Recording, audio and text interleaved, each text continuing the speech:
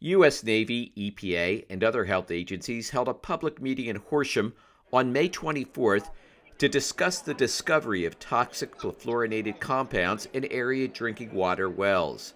Many area residents were dissatisfied with the information provided by officials.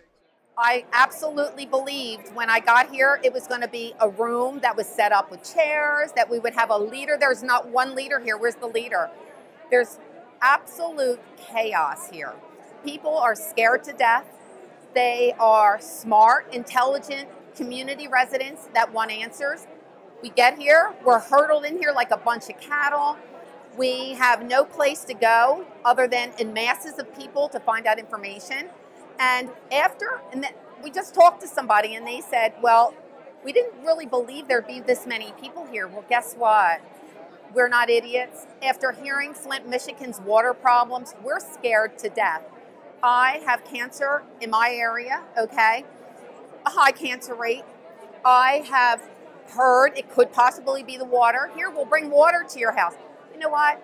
I don't want to hear that.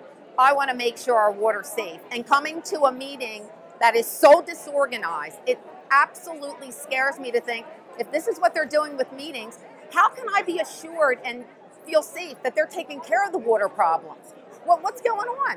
This doesn't make any sense. This is totally, I walk out of here more scared than ever. So I think we need at-home testing for people who want to know what it is they're drinking. They deserve that.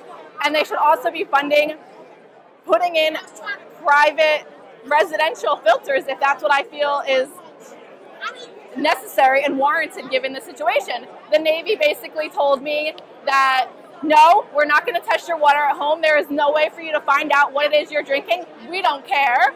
And no, if you want to do a system, if you think that that's what is warranted, then you're going to have to pay for it yourself. So basically it was a big, and they're not giving you any information. So when Lily was a newborn, we were making her bottles with the tap water with formula. So it's a little worrisome.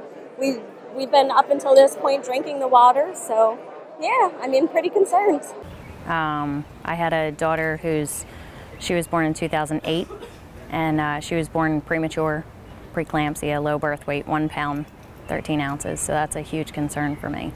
It's a mess. People are annoyed they're not getting answers. You're pretty much, I couldn't even get a piece of paper that had everything because they ran out.